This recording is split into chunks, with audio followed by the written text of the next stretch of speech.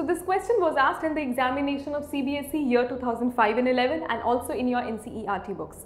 The question says a man is known to speak the truth 3 out of 4 times. So if there are 4 times that you have taken a survey of, out of that only 3 times the man was seen to have speaking the truth.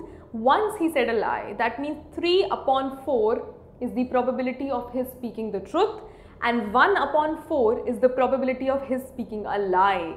Now he says on a throw it is a 6. When a die was thrown, he said it is a 6. Now see, how many possible cases are there again for this?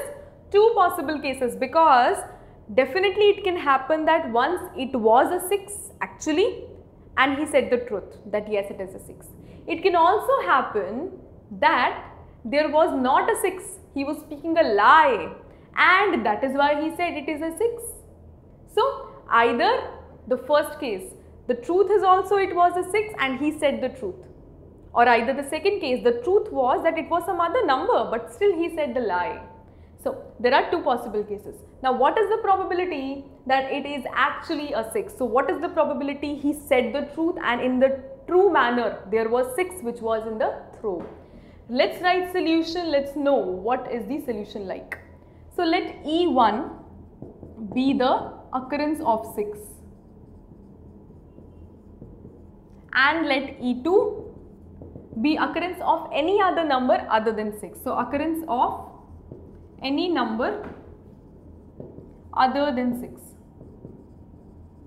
in a die again, right?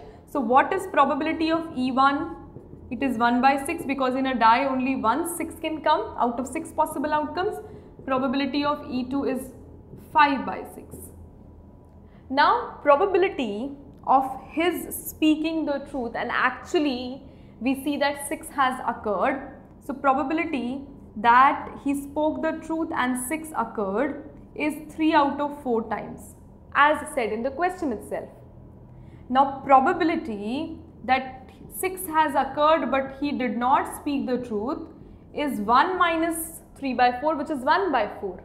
Now you have to find the probabilities that actually the 6 means he has spoken the truth. So E1 over A you have to find out. You know the formula, let's just put the values. So it is 1 by 6 into 3 by 4 whole divided by 1 by 6 into 3 by 4 plus case 5 by 6 into 1 by 4. Right? So you solve and the answer would be 3 by 8, which will be the answer to this question.